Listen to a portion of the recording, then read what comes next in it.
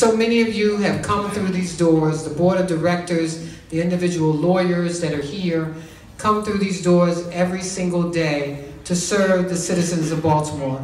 I can't imagine Baltimore without you, and certainly the citizens of Baltimore can't imagine Baltimore without you.